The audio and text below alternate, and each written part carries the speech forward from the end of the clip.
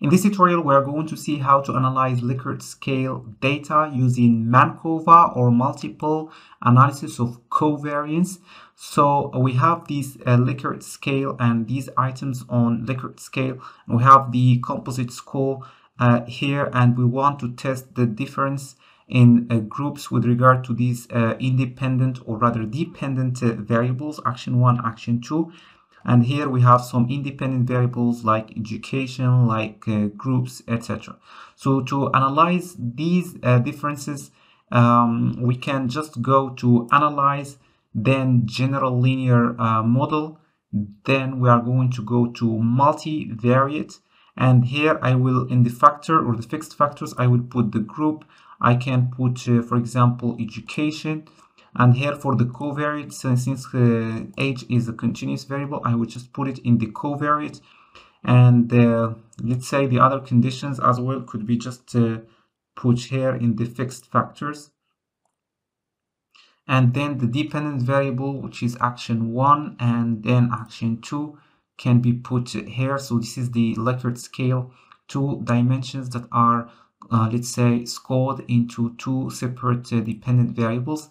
So here, this model, I could just go to model. I keep it for factorial, include intercept.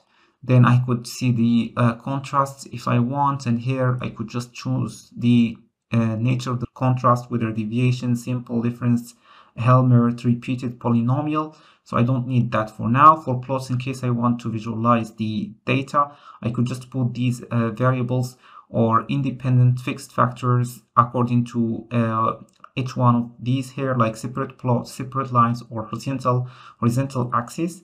So here I just click continue. I don't need to put anything. For the estimated marginal means, I could just want to display the means, let's say, for one variable or for many variables. And here I could just compare mean effects if I want. Let's say I want to do that only for education and compare mean effects. And here I could choose Benhima, which is robust against type 1 error in terms of hypothesis testing.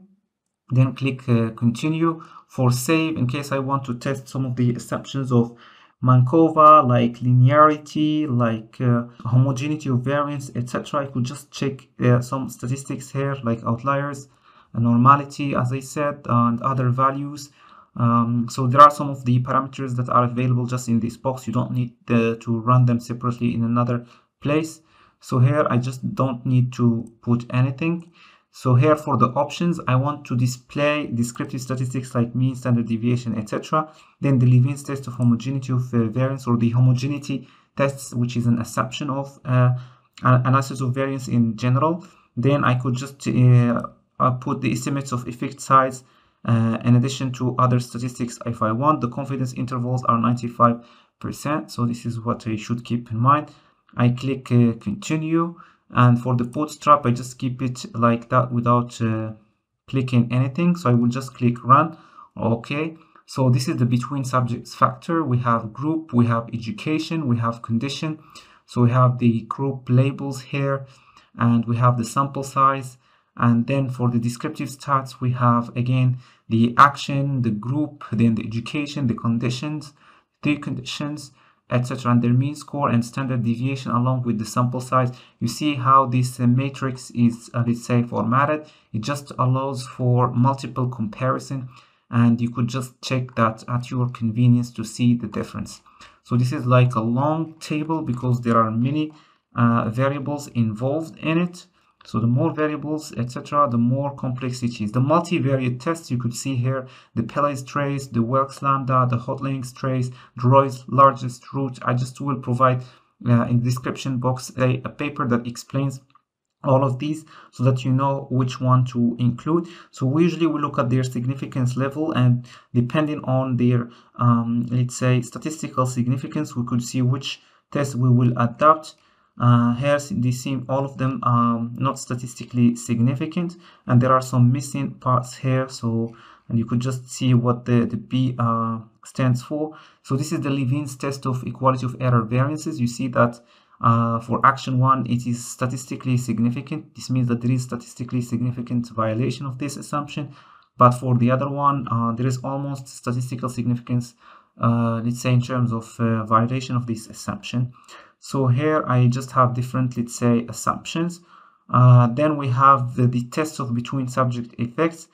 So this one is the important table because it contains the p-values here, and it includes the, let's say, the dependent, or rather the independent variables here, and then the interaction effects, as you can see. So these are all interaction effects.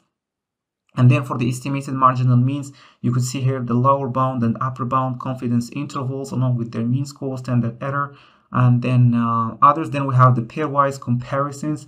So the dependent variable, the mean difference for the groups here, the standard error, and the significance of the mean difference, along with the lower and upper bound of the confidence intervals. The multivariate test here, you could see the sig value along with the partial eta squared and the Pele's trace, Webb's lambda, Hoteling's trace, Roy's largest root along with their value, with F value, with hypothesis degree of freedom and error degree of freedom and significance level. And this is the univariate test with regard to dependent variables, namely action 1, action 2, which are in fact composite scores of the Likert scales after the Cronbach's alpha reliability above 0.7 has been checked and confirmed before transforming these variables.